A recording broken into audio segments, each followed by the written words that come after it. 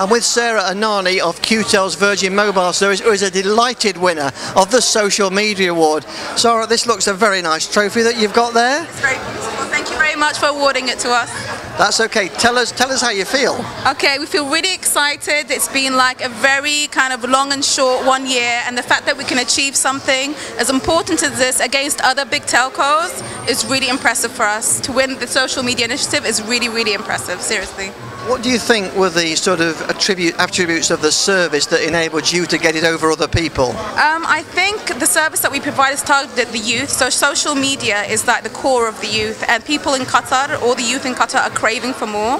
So the way and the strategy that we use social media for this, by hooking up Flickr and Facebook together and getting a voting mechanism basically kick-started, got everybody excited because you're actually voting for something that you kind of own. Does that make sense? It does make sense.